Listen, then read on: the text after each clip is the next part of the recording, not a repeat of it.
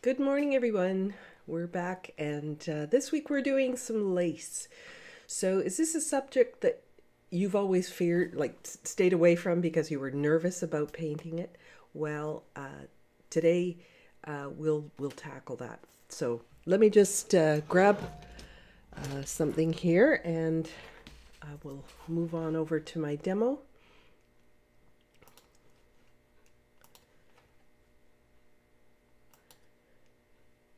Okay.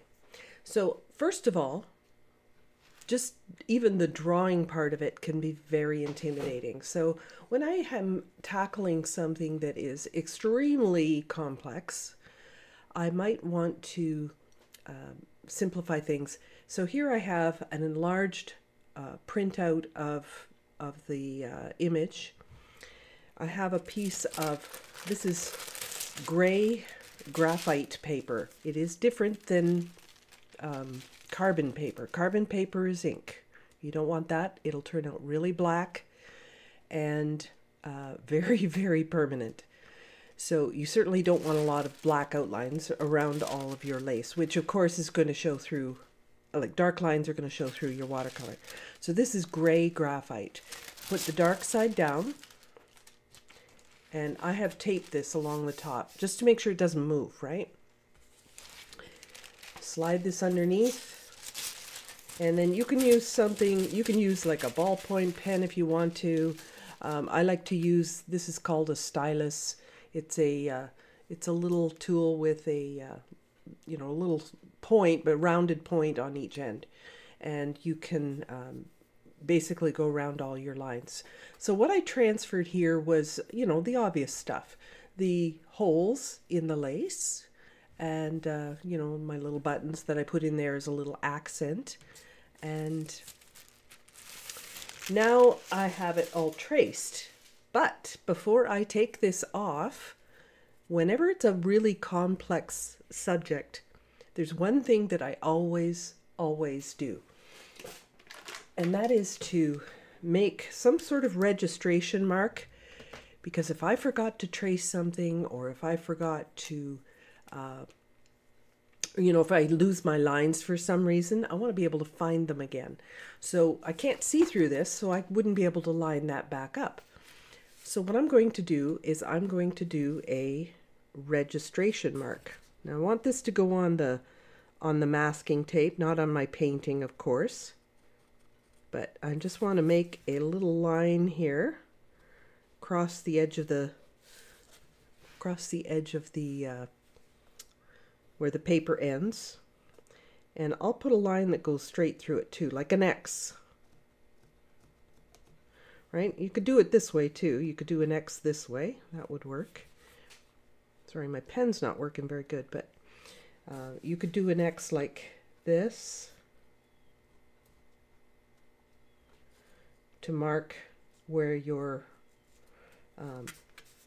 paper has to go back if you ever needed to transfer it again.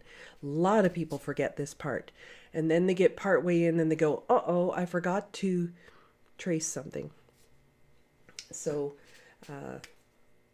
let's take a look what that looks like. Now I would do this in a few places, by the way. I would do this probably up here as well.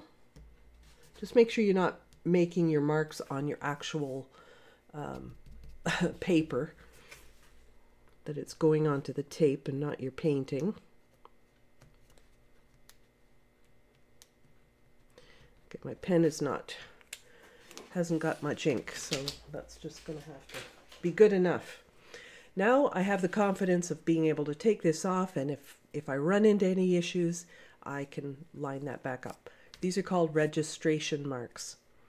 So it helps you to put it back in the same place. So there's a lot of design on this, right? You could paint this very sort of loose and interpretive, very impressionistic. That would be one way of painting this. If you're here, I presume that you are following at least my Instagram or something like that, and you have seen some of my work, and you know that I'm pretty much a realist. So I'm going to take more of a realist approach to this. Yeah, Anna, there is the reference image is in on my Facebook page currently, directly in the comment section below where I've posted this link to come here. Now, let me just, I haven't got my palette lined up here. Let's do that. There we go. Here's my palette, and I've got paper towels, I've got 2 water containers, and I'm going to use a smallish round brush. It's a number 7 that I have. This is a squirrel hair brush, but you could use a synthetic brush, that would be fine too. Let me see. I'm going to use a larger one too. You know, there's certain areas that I want to do. So lace isn't really a lot different from other fabrics, except, of course, the holes. But first and foremost, we want to create the form. So the fabric goes up, it goes down, and so on, and the light is hitting it in different ways. So I want to look at, let me grab my reference picture again.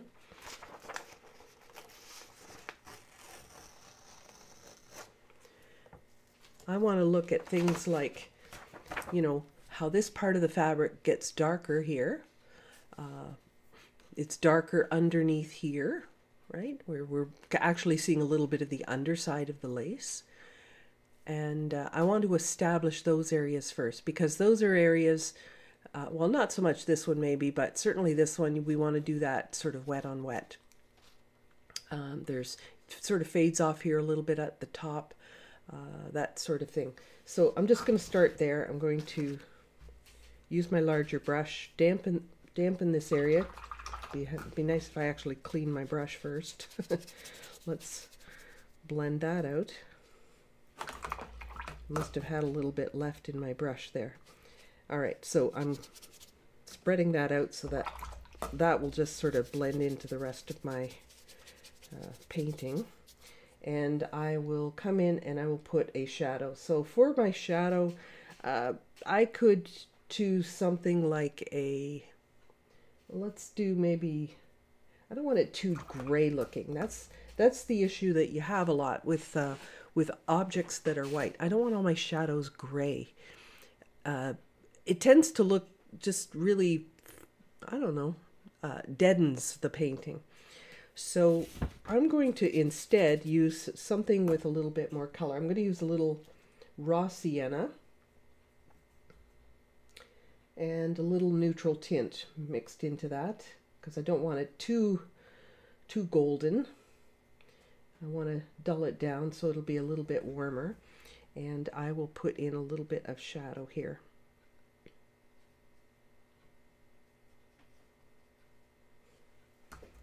Probably could have used a little bit more neutral tint, but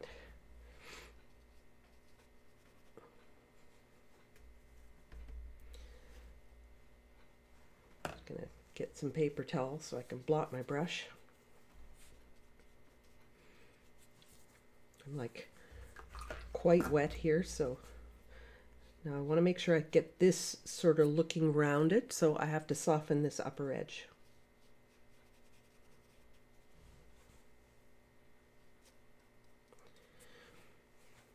All right, if there's any other places that are like that, then I would go ahead and do that. So I'm going to wet this area up towards the top, and I'm going to maybe just put a couple of little puckers maybe in the fabric. You see that it's kind of stitched here, and it's subtle stuff.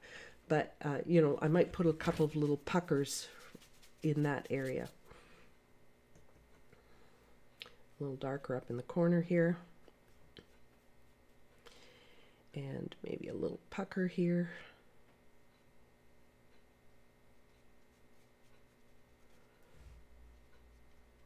A pucker here.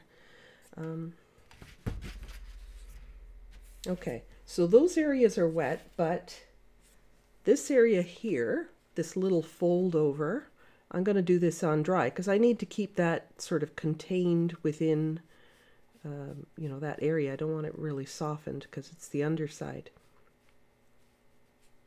Okay, I've got that. I've got a, try not to put my hand in wet paint up here, but I've got a corner up here that is actually quite a bit darker than the other areas too.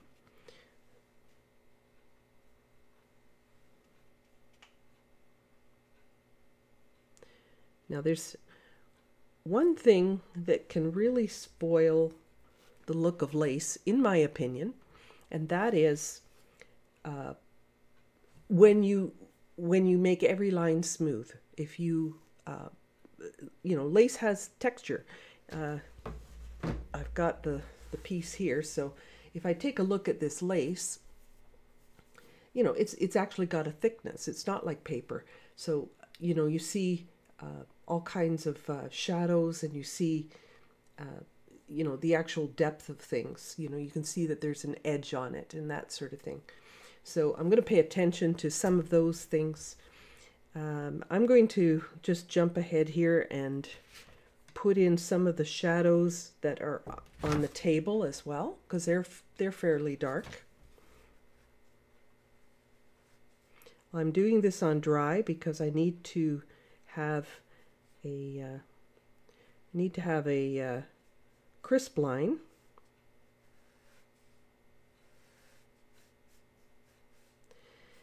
But at the edge of the lace, I don't want to make it like too smooth. Like I don't want to just take my brush and run it up the side of the lace there. I need to be able to sort of portray the threads along the edge of the lace and that sort of thing. All right, so I need to get a little bit more, maybe some of this raw sienna. I need to transition because this is not as dark, the same darkness all the way across this shadow. It starts getting lighter. So I switched up my color. Wow, that can make a huge difference in your painting, by the way. Switching up your color partway through a transition like that, or transitioning to a different color, a warmer color, from a warm to a cool, from a dark to a light, from one color to another.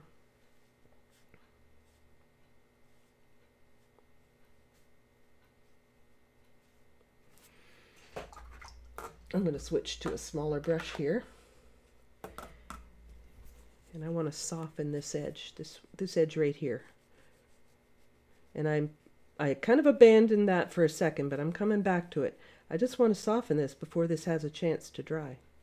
So I'm laying the brush down in front of it, and I let just the tip of my brush touch that wet color, and it will blend out. So I'm going to switch again to maybe a little bit more pink. Don't want to go too pink here. Don't want to go crazy, but I want to switch over again to a little bit more of a pink color. I love these transitions in shaded areas.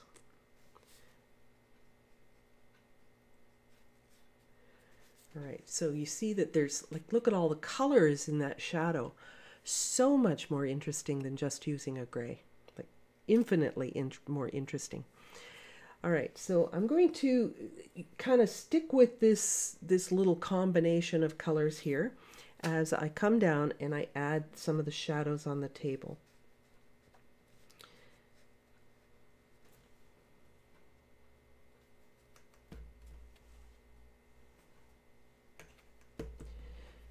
Little bit of neutral tint. I'm looking to see, where's it a little bit darker, where's a little bit lighter, where can I introduce a little bit of color.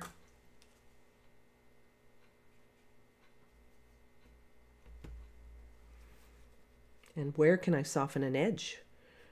That's an important one too. And softening an edge means blotting your brush. Don't forget that blot. And just lay your brush in the clean area and just tickle the edge of that color with the end of your brush and it will get soft.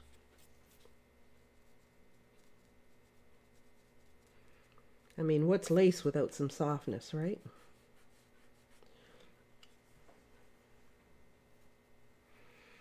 Let's continue on and we'll put a little bit more shadow underneath here.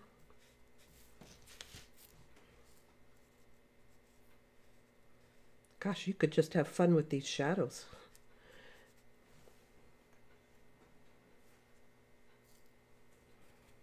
A good watercolor sketchbook. I make my own sketchbooks because I like my Arches paper, and so what I do is I make my own sketchbook, and I actually have a video on that, how to make your own. I also will, like, I mean, if I'm sketching, the paper's not quite as important, but you do want something that's not going to wrinkle too much, of course. I would say, I think Arches has some sketchbooks. I think, I don't know, I usually make my own, so I don't have a lot of recommendations to offer. But I'm sure some of you have some sketchbooks that you like. Maybe you can share your favorites.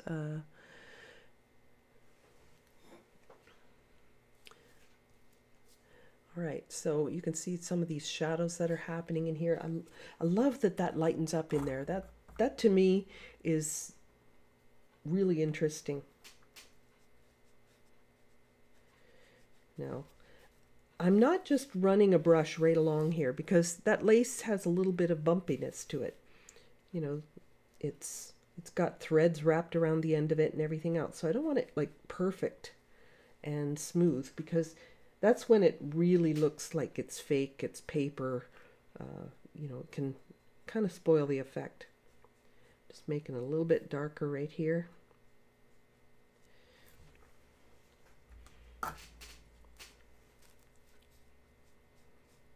Blot my brush to soften anything. And yeah, so that's a lot of my main shadows. And I can now start thinking about the holes in the lace. So when we're dealing with the holes in the lace, we have to think about sort of what is in behind. Don't just, you know, I intentionally made this image so that the lace wasn't sitting flat on the table. If it were sitting flat on the table, I would have all constant, like all these gaps, all these holes in the lace would all be the same color, because it would be laying flat. But since I have lifted it up, there's light coming underneath. You know, it's little pockets of light. It's kind of like walking through the forest and you have that dappled light. So we're getting kind of that sort of thing happening in the holes of the lace. So that's what I want to look at. Yes, I hear that Etcher sketchbooks are good. Yeah, that's a good recommendation.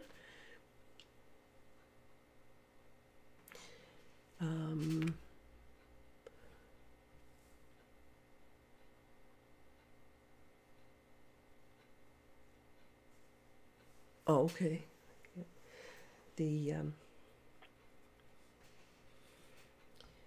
All right. So if I'm working up here, and I have this color as my background, that means that the holes in the lace will need to match that. You know, because that's basically a continuation of whatever this is, right? That shadow there. So I need to continue with that same coloring. I can start transitioning it as I come into the holes of the lace, but I will initially start off so that it matches the other side. There's nothing weirder. You know, you've probably seen people who do watercolors and they're painting like a sky on two sides of a tree trunk. And on one side of the tree trunk, the sky is really dark, and then on the other side of the tree trunk, it's really light suddenly, and there's something very odd about that. So you need to make it look as continuous as possible. So I'm aiming for the same value and the same color as what's here. As I start coming down into the lace, I can start transitioning, but for now, this just has to match the outside. I'll zoom in as I do some of these holes so that you can see it a little bit better.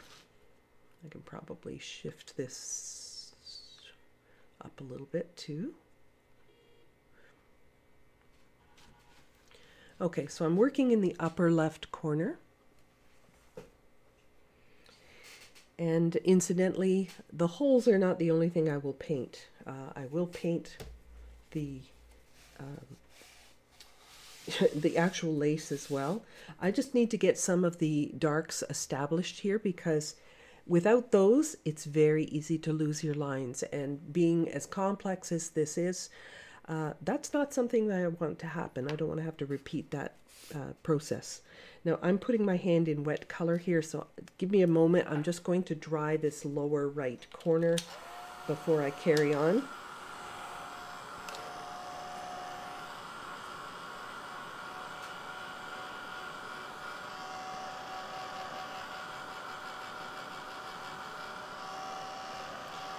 So this piece of lace, it's not a very expensive one. I just actually got it at the dollar store. It has actually something painted on it, which I really don't care for, but I wanted it more for the lace only. And this works just fine. So I'm only using the small corner of it anyway. And there are all kinds of different lace. There's obviously, you know, handmade lace where it's, you know, little crocheted with crochet cotton and that sort of thing. You can get the really, really nice, what do they call it, cut lace and that sort of thing. There's so many different things that look really nice. All right, that should be good. I'm not going to be putting my hand in wet color. So I'm going back to this neutral tint color, and I'm going to come up into some of these holes.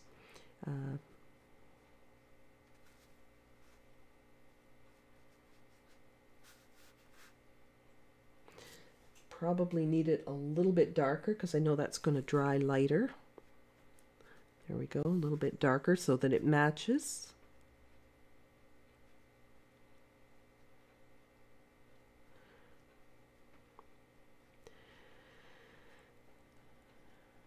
So this, once I establish some of these shadows so that I can actually sort of visualize and see the lace, then I can come in and get a lot more subtle. And I really recommend putting some of these darks in to your painting early, because it really helps you to sort sort of the value ranges that you're going to be putting into your painting. You're going to have some dark darks, you're going to have some light lights. But before doing this, I would suggest putting in, now we're kind of looking straight at this piece of lace, but down in the corner where we put that shadow, I would put any of those folds and that sort of thing in before, you know, doing too much detail here.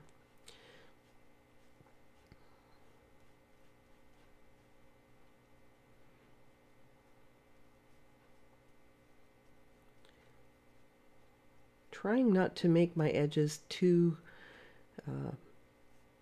clean, too smooth.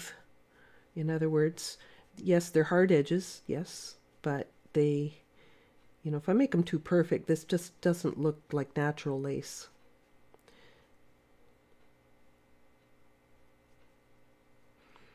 Probably going to have to come back and add a couple of darks. I can see that the next sort of section that I have to do, it's going to have to be darker. So I'm going to start transitioning here, get just a little bit more dark into the bottom of this little segment.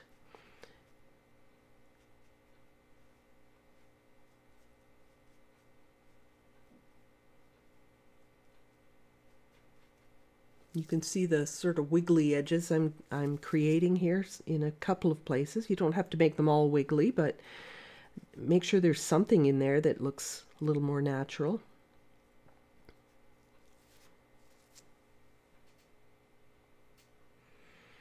Now this is where things get fun, because you can start shifting the values in some of these and really give this feeling that it's not laying flat on a table.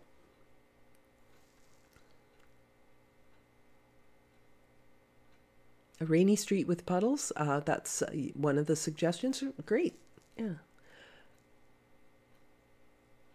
Are the color choices for the shadows tied into the button color? Actually, no, not specifically.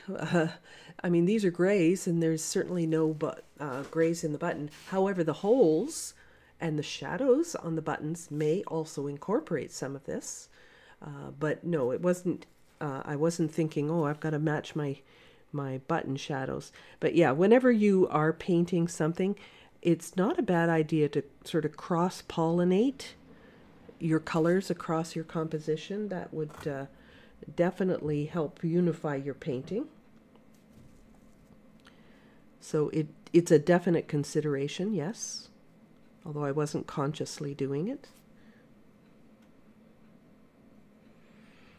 And because I'm painting it and it's not a photograph, I can introduce colors in places that maybe don't even exist, like colors that aren't in the actual reference picture or in life. I can switch up colors. It's, you know, the options you have as a real artist.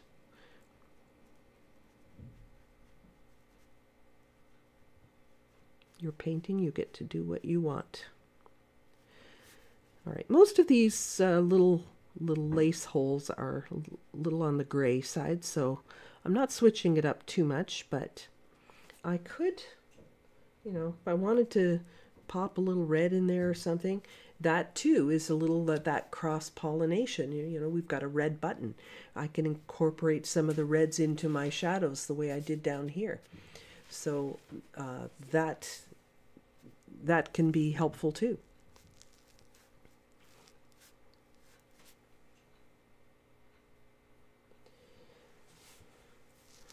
Trying to roll up my sleeves here. I've got a fuzzy sweater, which is not smart for for painting really, but all right. So I'm working with a fairly small brush, and then we have some small lace holes in here. I'll just quickly put some of these in. And one of the reasons I like to use this neutral tint is it's not a harsh shadow. It usually has it's a very soft kind of gray. And it also tends not to bleed too much. At least this brand, I'm using Da Vinci. No, sorry, this one is Winsor Newton, because I couldn't get my Da Vinci last time, so this one's Winsor Newton. And it's very easy, very, very easy on subjects of lace to go on autopilot. You see the line drawing, and you can suddenly, all of a sudden, all of your holes look exactly the same. But you've got to be watching, because sometimes you have lighter bits in some of these places. Maybe the hole's not completely open, or it's folded over on itself a little bit, or something like that.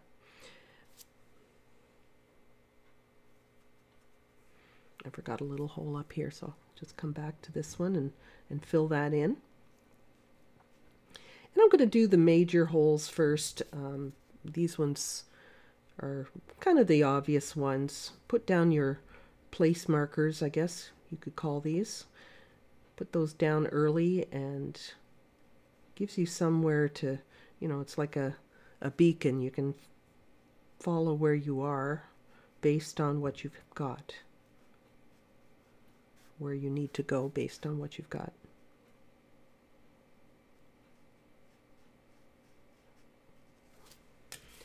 All right, so that's already starting to look kind of nice, but I have nothing on my like, this is white paper underneath. I've got no form, I've got no texture, no nothing on the lace itself. So that part has to be considered.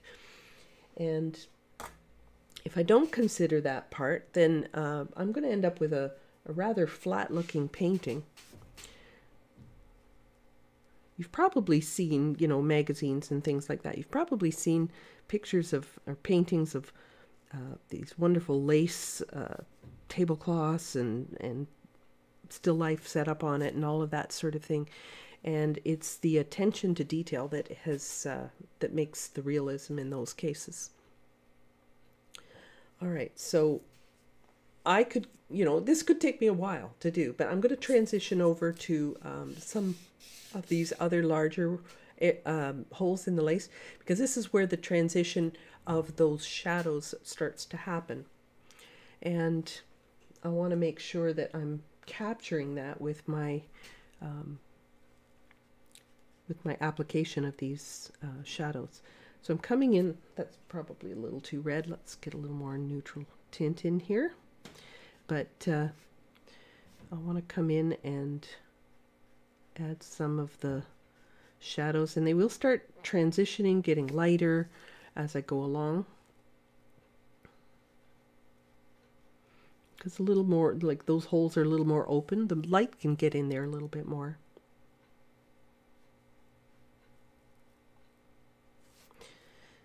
All right.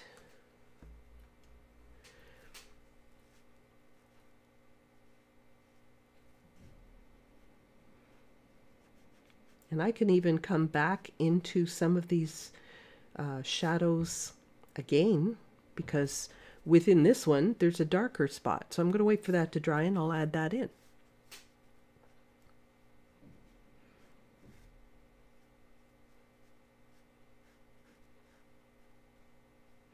This one's pretty light, so I'll just dilute this a little bit.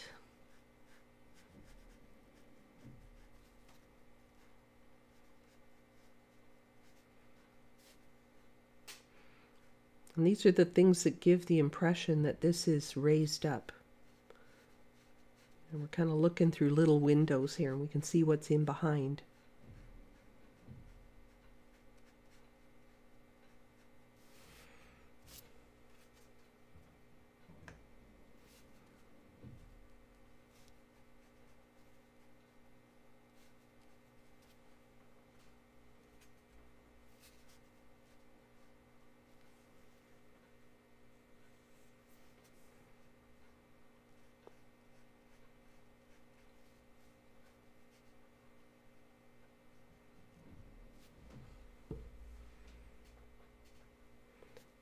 Drop a little bit of neutral tint in here just to let that soften and blend in that spot.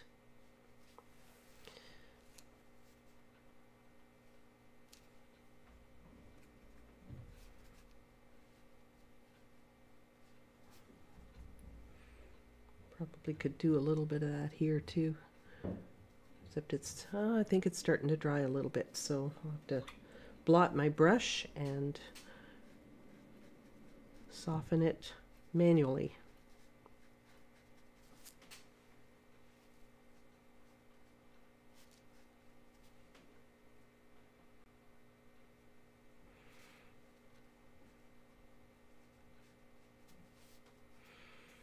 All right, we're not sure what's going on back there, but we know that there's, you know, a little bit of light and dark happening. So I'm just kind of looking in each of these little windows of the lace to sort that out. The good thing about most lace is that you have at least something of a pattern that you can hopefully follow.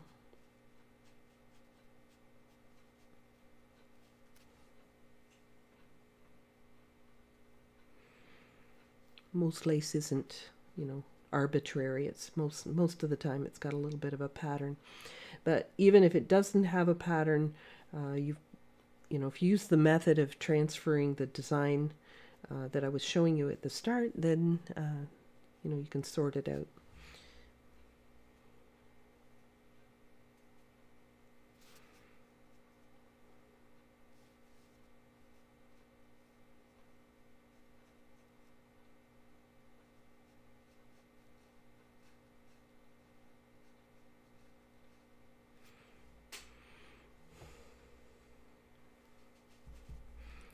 I think this could be a little lighter here, so I'll pull some of that up. Just with my blotted brush, I can drink up some color and make something lighter. All right, so I'll do a couple more of these, and then I will show you this portion, how I would proceed there. Obviously, you know, there's quite a bit of lace here. Lace does take time. There's no question, it does take time as you're painting this. I mean, like I said, you could do it. You could do it impressionistically and really kind of make everything soft and just suggest where these things are. But I'm a realist, and I like to get into the detail because I enjoy that part. But maybe that's not your painting personality, so your approach might be a little bit different, or another painter's approach might be a little different than mine, and that's fine. Everybody's different, and that's a good thing. Okay, we've got questions.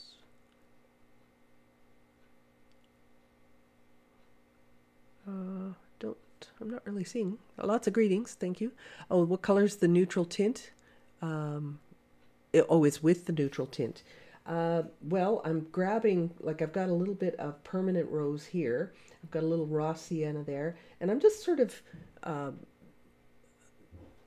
arbitrarily, I guess, changing it up. But it's permanent red that I'm using. Permanent rose, I should say, not permanent red. Permanent red is very staining. So, oh, I had too much of that on my brush. Permanent rose quite staining, but I like, or permanent red is staining. Permanent rose is what I prefer.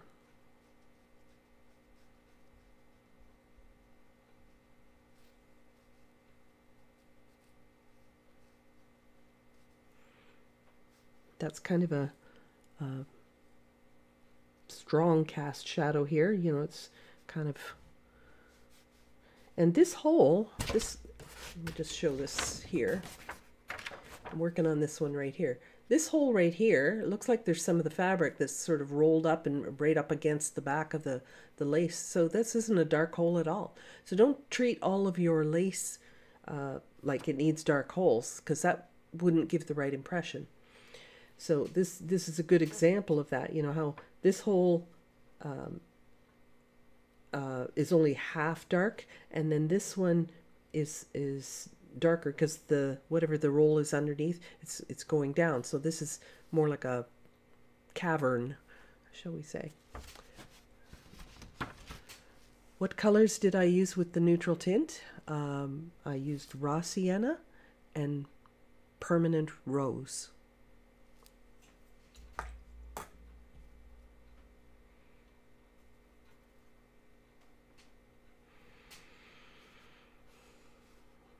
So there's a funny little shadow here.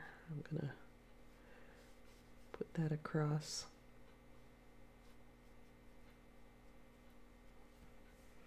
It needs an edge softened, so I'll blot my brush. Lay it in the clean area, tickle with the tip.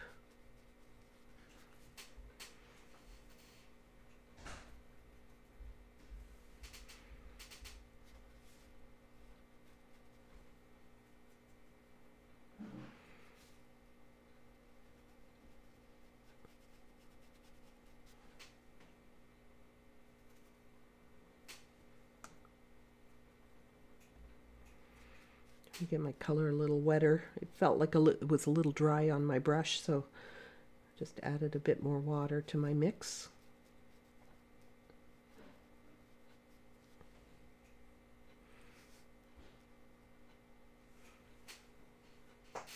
Okay, I'll come down as far as the button, and then I'll come in and show you what I would do.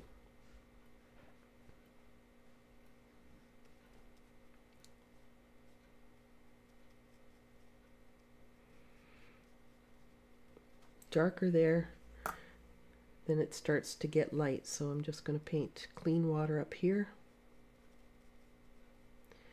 and that will, the wet color will blend into that water I just put there and fade.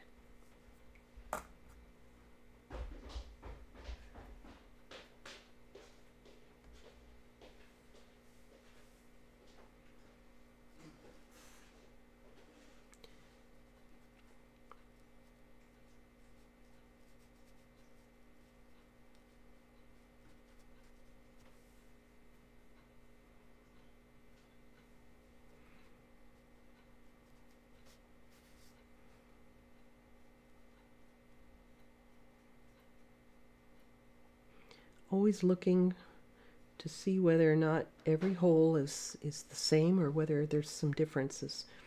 And there's definitely a little bit here. So blot my brush.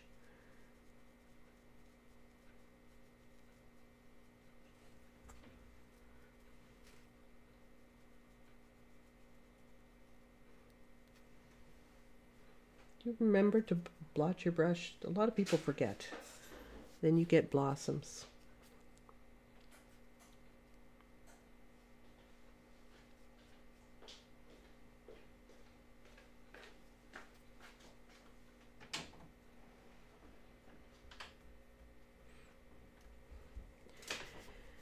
This one's a little bit warmer. I see, you know, it's a little more golden at the top, and then it fades down to more of this gray color. So that's how I painted it in. And this one.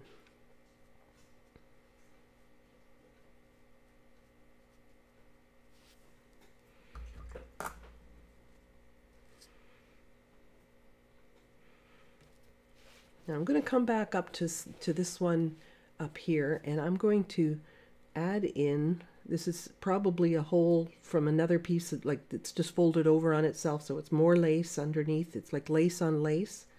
And so this is going to have a darker spot there, which looks like it continues down to here, or at least has more lace right in there. So you get the feeling of lace on lace.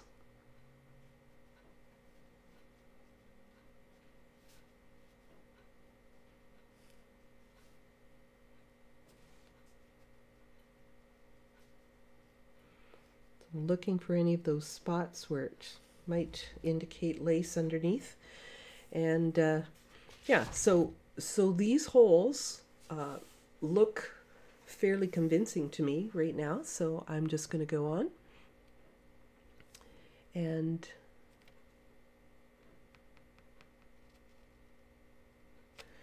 right, so I'm going to thin down my color a little bit. I'm going to water it down because now I need something a little bit more subtle. And still want to use that sort of 3 combination of color, that neutral tint, raw sienna, permanent rose. But I want to make sure it's not too strong, and I'm going to indicate some of the little needle holes, I guess, along the border of this lace. Some of them actually are a little bit darker.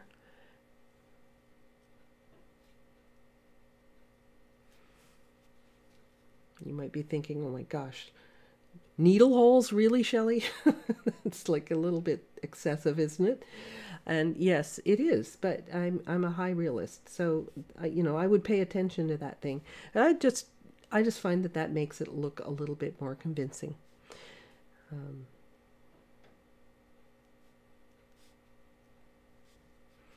Always checking, you know, are they all exactly the same? Nope. They're, you know, there's some places where it gets a little bit more sort of muddled and you can't really make it out as well. So some of them will be darker. And then, you know, it's so easy. That autopilot thing can mess you up all the time. So I want to make sure that I'm getting something that looks quite a lot like my reference. All right. There's little lace holes. Whoop-de-doo. So I'm going to now around. Now this is really tiny here, but you know, if you wrap lace around the edge of something, it's going to get, you know, a little bit rounder, correct? So I need to create that feeling of roundness, and to me it looks like this thread's a little bit, it's either old and it's yellowed a little bit, or it's just a little bit warmer. So I'm going to put a little bit more of my raw sienna in it. And I'm going to make a shadow so in order to make this little border look like it's rounded instead of just flat white paper, I'm going to come in and put a shadow along the side of this.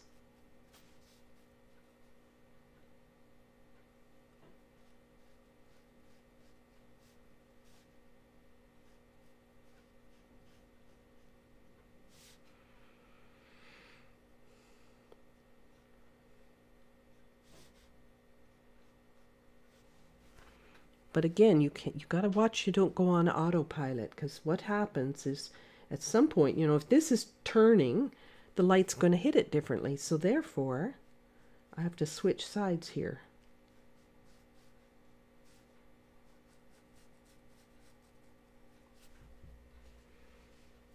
So easy to just keep going, right? It's like mindlessly keep going, especially if you're chatting with your friends and you're not paying attention. It's so easy to miss those things. You'll notice that I'm not just taking my brush and running a straight line either. I'm kind of dabbling it in, because that will help with the feeling of texture on these threads.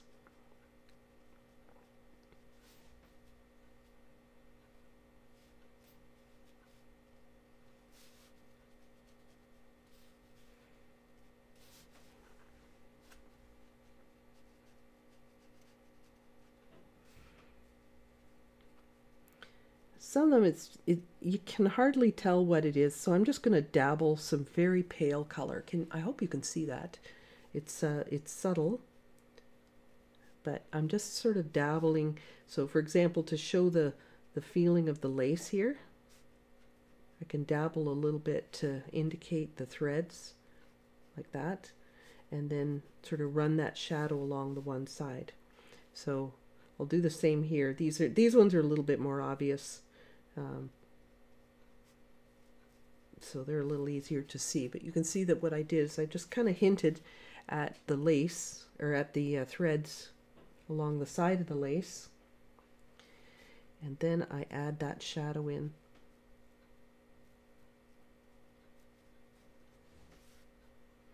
Other areas it's less obvious.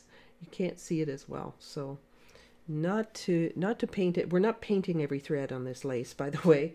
We are going to give a pretty good representation, I hope, but not painting every single thread. We're just going to give the idea of it, allude to it with a few strokes.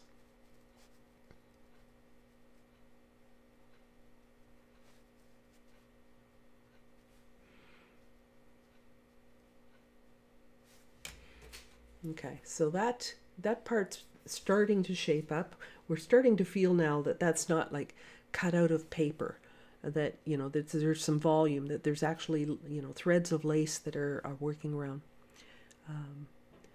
When I have finished the tutorial, do you carry on and completely finish the painting to your satisfaction?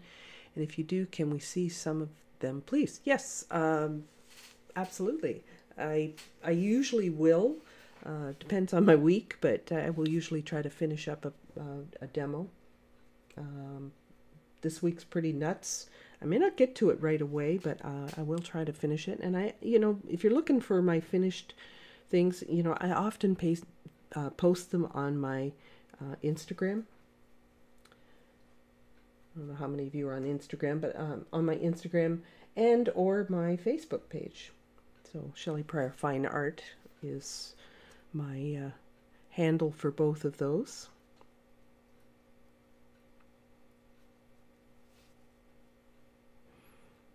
Trying not to go too golden here. I've got to temper that bright. It's not bright raw sienna, but I've got to temper it with a bit of that neutral tint, because I don't want it to suddenly jump off the page. All right, so we have, that's how I would deal with that part of the lace, that sort of thing on the lace.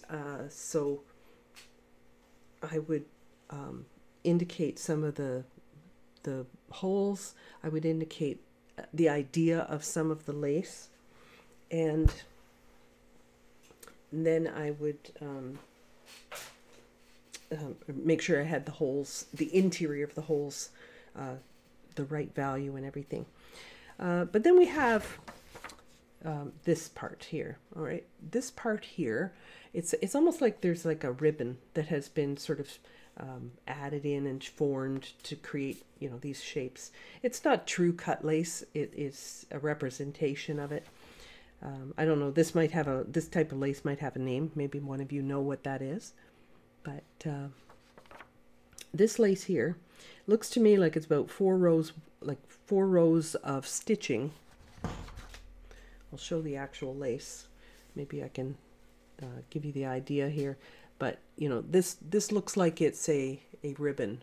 This little thing that I'm holding here, that looks like it's a ribbon, and it's not totally flat. It's got a little bit of texture. So I'm just going to take a little bit of this, quite thin, and dab, dab, dab, dab, dab, all the way down. If that ribbon starts to change directions, so will my brush. So I'm making a little bit of a, let's get my reference picture closer here. And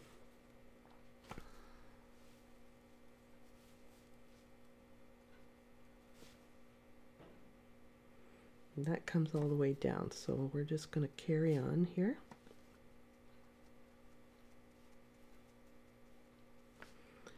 I'm not even making strokes, I'm just touching my brush to the paper. And because I've got my brush at a little bit of an angle, it's leaving a little bit of a, almost a dash. You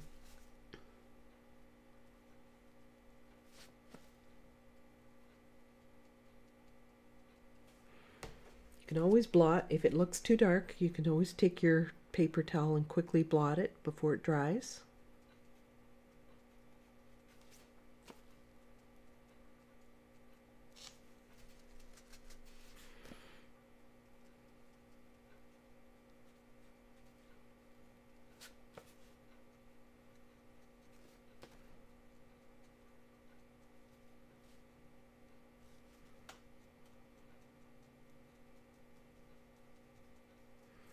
It's white on white, right? So we have to be as subtle as we can about these things. But you'd be surprised, you know, some of this subtle stuff that you do will really really make this so much more convincing.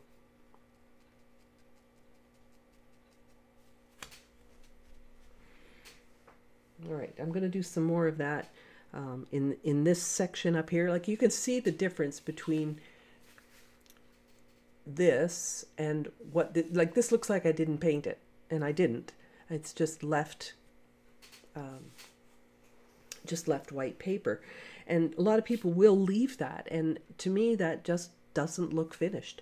So it doesn't describe the real texture that I'm seeing in my lace. So I'm going to sort of continue with some of this dabbling.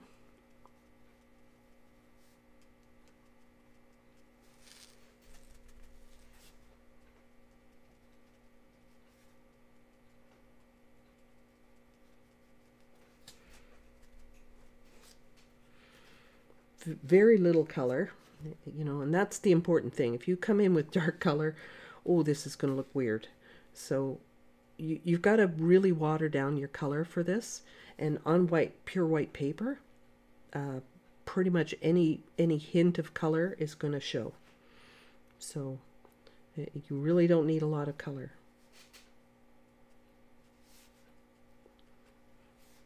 But if the lace starts changing direction, so should your brush.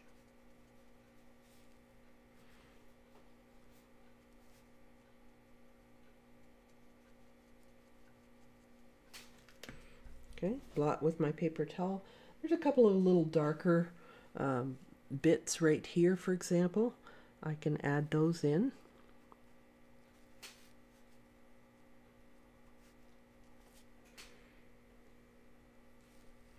Anywhere where I see something a little darker. Even the edge here, you know, it's a little bit soft. I'm going to put a little bit of shadow right there on the edge of the lace.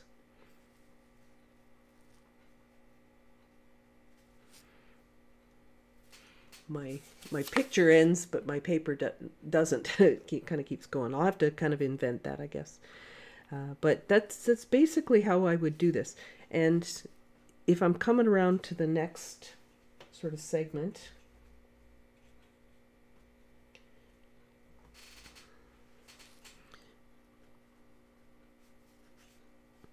this is where my brush angle would change. You see how my brush makes, I can either change my brush angle or I can turn my paper. And I need to create those dashes. Those dashes need to go sort of crosswise against that lacy part. Rather than, this way, they're going across the grain or across the direction of the lace or the length of the ribbon.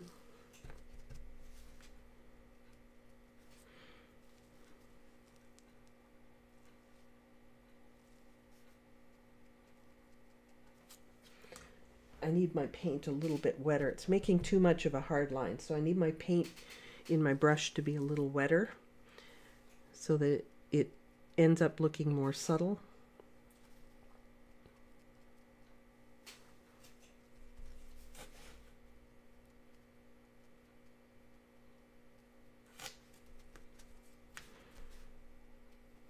It's creating a texture is basically what I'm doing.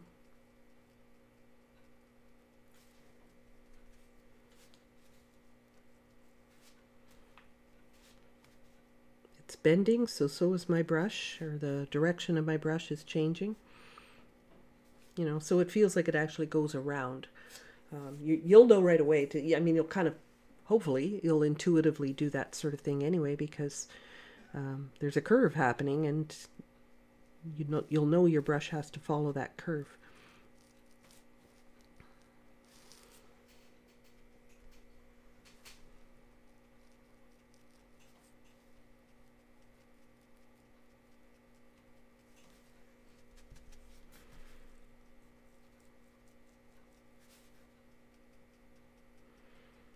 When you see some of my paintings with lace or something, you'll realize that, yeah, I've spent a lot of time working on those paintings to make them look realistic. So if you're kind of an impatient painter, maybe this isn't your thing, but if realism is what you're after, then I would encourage you to bring your patience to the table because you're going to need it. Now, some of this dabbling can also happen in other areas. So here, for example, I see that this almost looks like a waffle pattern. So the shadows are kind of going lengthwise a little bit more, but I'm just going to bring those shadows down with a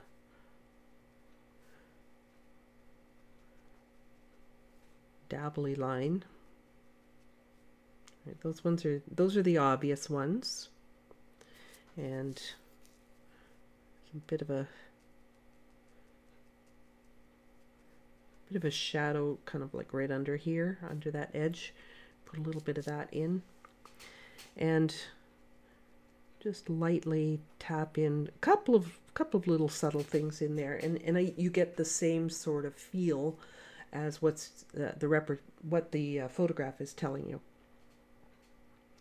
So again, I'm looking at, I don't want these to look unfinished. I need to put something in there. So I'm going to put in some of the shadow like I did over here. Put in some of the shadow.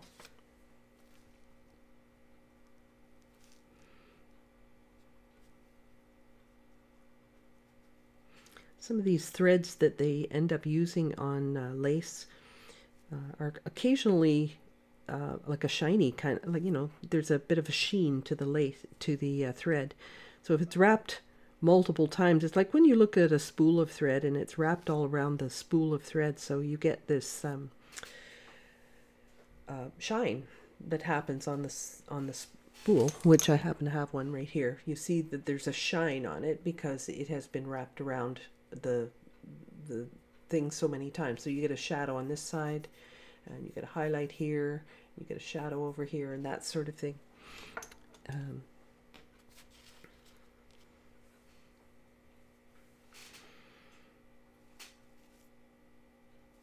Okay, so we've got a little bit more of this same sort of thing. And the nice thing is that you do a little bit of this and you get a lot faster at it.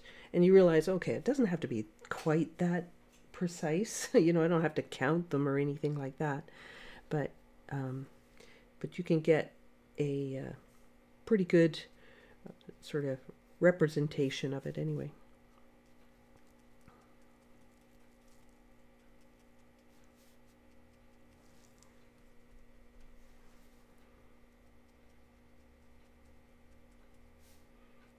This is like half a shade darker than the white of the paper.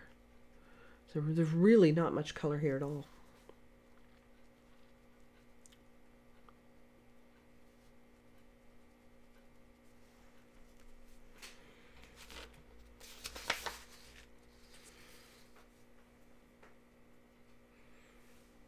All right, now look, is there anything that needs a little bit more texture, a little bit more depth?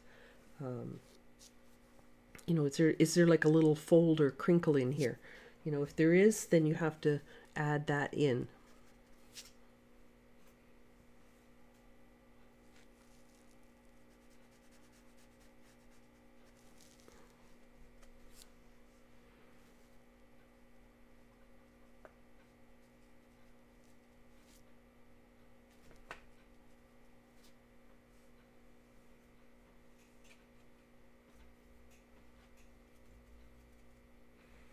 Yeah, this is a 1 hour demo ish, 1 hour ish, not exactly. We're at the 1 hour mark now, but you know, obviously this is something that's going to take me a while to do, but I can certainly show you all the sort of different scenarios that you run into as you're painting the lace. So I'm coming in with a little bit more color just in a couple places, just to reinforce or emphasize form or shadow at this point for these little individual lacy threads and things like that. Right, let's get a little bit in. I didn't do the lacy bits in here. Now you could get as precise as you want, you know, like I said, that's whatever your painting personality is. I'm kind of, this is maybe a little faster than I would go through it if I were working on my own, because, right, I would, you know, if I were doing a painting, like a full painting out of this, it probably would take a little bit of extra time, but just because we're on a bit of a time restraint. I mean, I could stay here all day, except I have other commitments.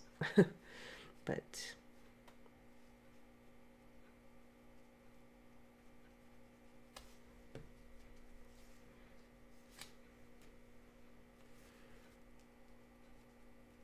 a lot of what happens on these lacy bits, because it's, you know, threads that are wrapped around and around and around, you know, it's not a lengthwise kind of thing, so it's across these little sections, and so you have to kind of slow it down and do it a little piece at a time. You know, it's like the old saying, how do you eat an elephant? One bite at a time.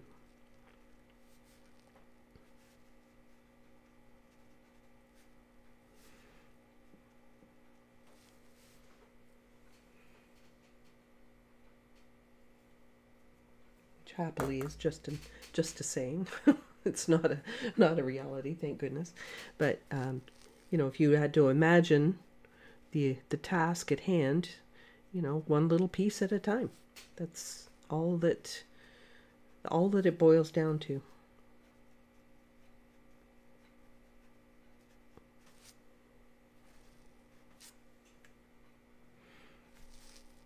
Now I could see like some of these areas, some of these holes, they could be darker, right? So I could come in and correct the value in that section.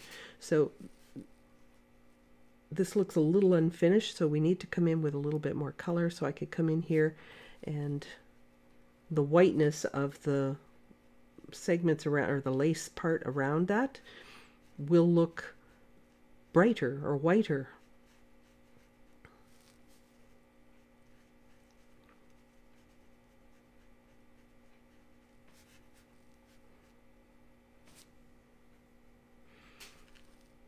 So I can come in with another layer of neutral tint and get all this darker. And yeah, that's repeating a lot of what I just did, but you know, it needs to be done. So I do it.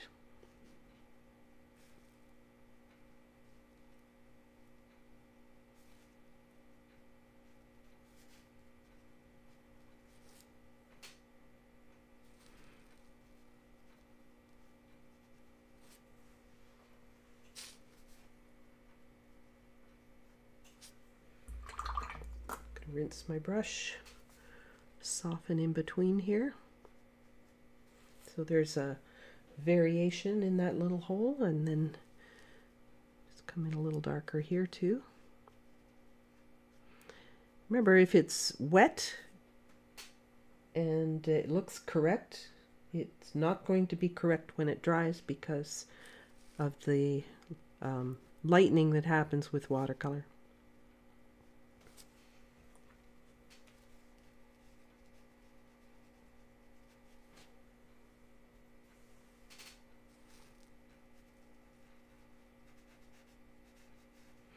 I like the drama, the dark against the light in lace and, well, a lot of things in my paintings, but, you know, lace is a good example. So I might darken this a little bit more than even the photograph shows.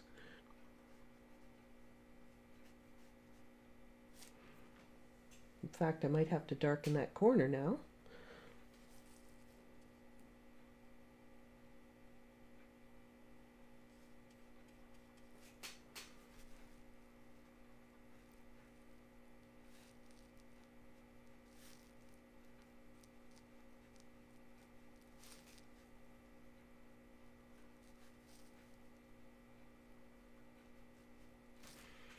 All right, so that starts to feel a little more real. I darkened it. It looks too dark right now, but by the time that dries, I think that that's going to be approximately right.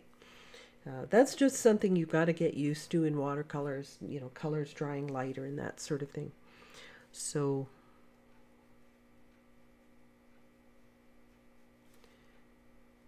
let me see here.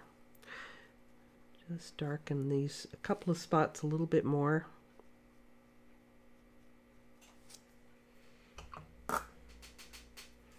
Really adds to the realism, I think. But yeah, so this area is looking closer to complete, but I would not say it's complete yet. I'd still like to give a little bit more mid value into some of these spots. I just feel like it is not quite established yet, but I'll often move along to something else, and then I will step back and I'll look at it and see whether or not it's all fitting together. So let me zoom out for a moment, give you the opportunity to see it at a distance, but you can see that, you know, it's a fair representation of what I'm after. You know, that it reads correctly. So meditation. Yeah, I actually had somebody once tell me that I'm the female version of Bob Ross, which I thought was kind of funny. But yeah, anyway.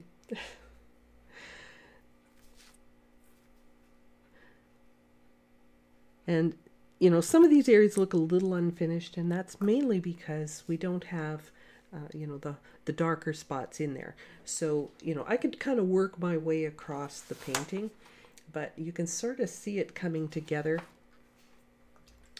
I probably will put in a bit of shadow in this section before adding in all the little details like I did up here. So let me show you what that might look like. I'll work with pretty wet color here. It's very important that the color be wet, because if it's not wet, what you're going to end up with is all of a sudden you'll have a dark line. And I'm putting this on dry paper, but you'll see that I will soften it very quickly.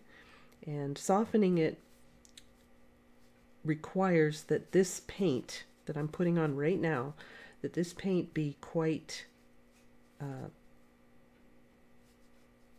fluid, so that I can do this, blot my brush and soften this edge. If that dried, if I'm too slow and that dries, I'm sunk, right?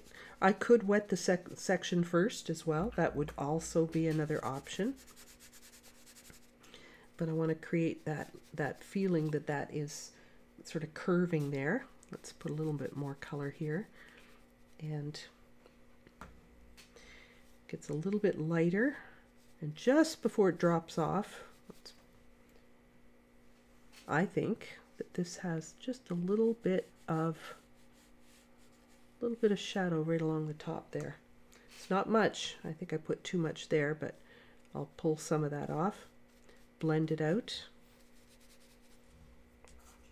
Now that feels like it's rounded. But I also see, oh yeah, that's dried too light. I'm going to have to come back and revisit that. And there's a lot of sort of push-pull that happens in watercolor that requires sort of revisiting areas. At least, you know, the way I'm working, that seems to be the case. So, yeah, should I carry on this one next week?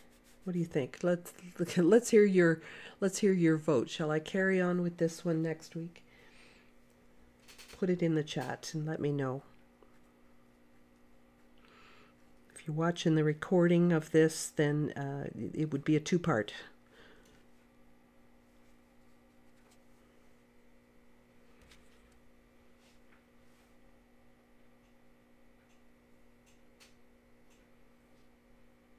My curly wig?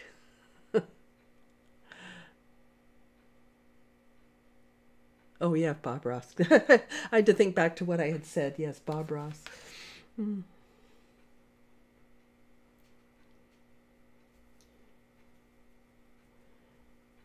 know, he may not have been everybody's cup of tea in terms of what he painted and everything.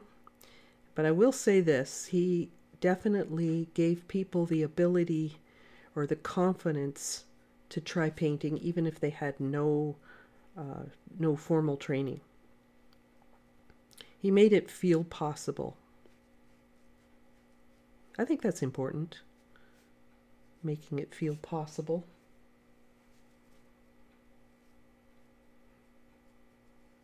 I sometimes get people say things to me like, well, you make it look so easy, which I always chuckle at, because it's like, well, you would go running if I made it look hard. So I try to make it look easy. And the ease in which you make something look, to me, it's a real compliment, because if you can make something look easy or effortless, it's more because of experience, I think. You just, you know, if you've got somebody who's made pizza for 10 years, well, yeah, they're going to make it look easy because they've been doing it a long time. And, you know, me, I'd have flour all over my kitchen and, you know, well, I'm not that bad, but you get the idea.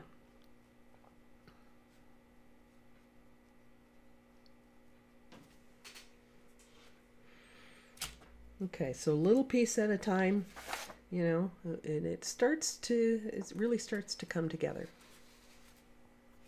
But with things that are white, and, you know, lace is of course no exception to that, you've got to think of like a very narrow value range. So we're not nothing in here other than the holes, the actual lace itself.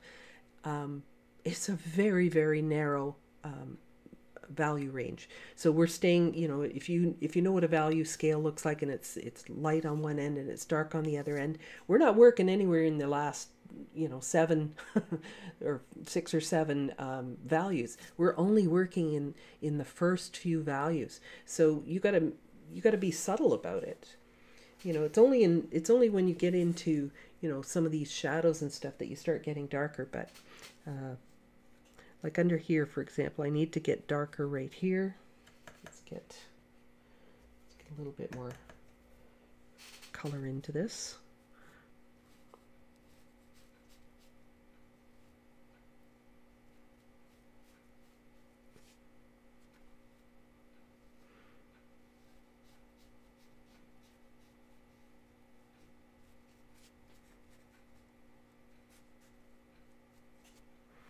Okay, so it looks like, oh wow, that's really dark for something that's supposed to be white. But shadow, a polar bear in a room with no lights on would be dark, right? So you need to do that.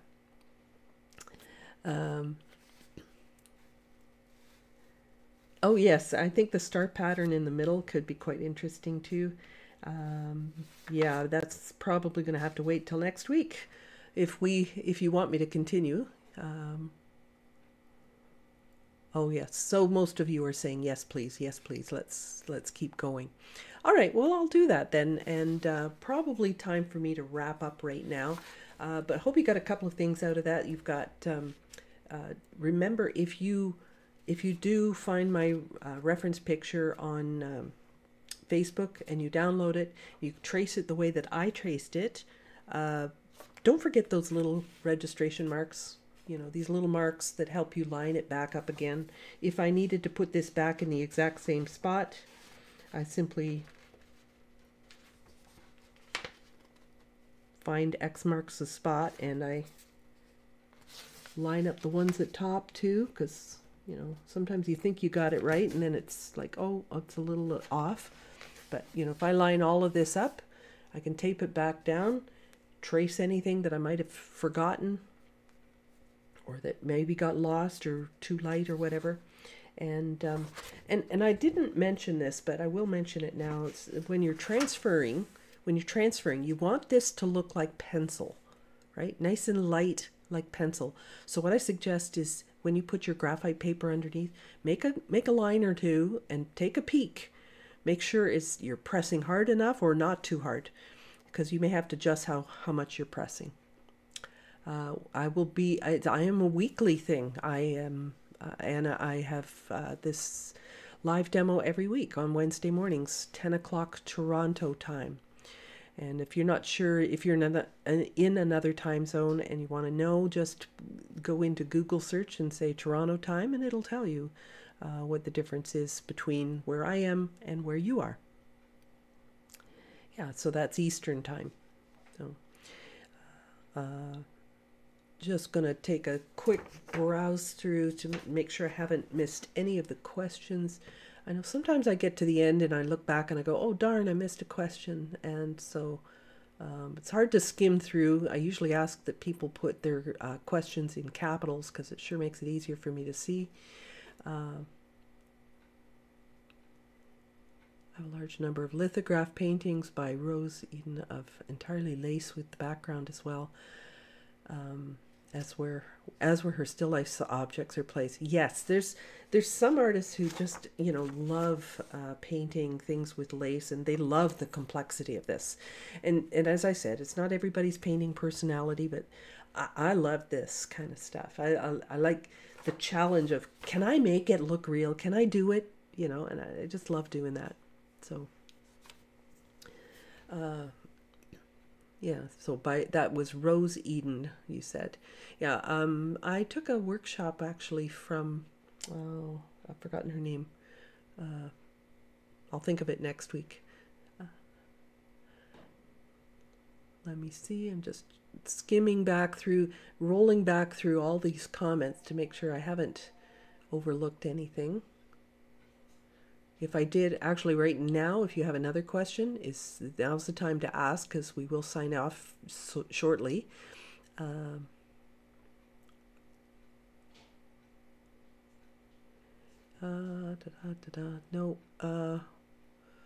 I think I got them all. I got your request for a rainy street with puddles.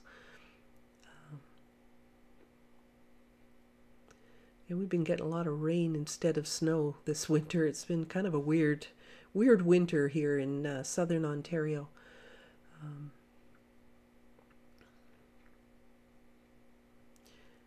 Okay, well, I was looking for all the capitalized comments, and I don't think I missed any of the question. D has a question. Let's see. D, is neutral the best way to increase value? I presume you mean the neutral tint. The idea of neutral tint is that, you know, it doesn't change the value too much, but you can use it more heavily, and it will give you a real good dark. Like here, it'll give you a real good dark, or you can you can go as light as this, right? So it's all in how much water you're adding.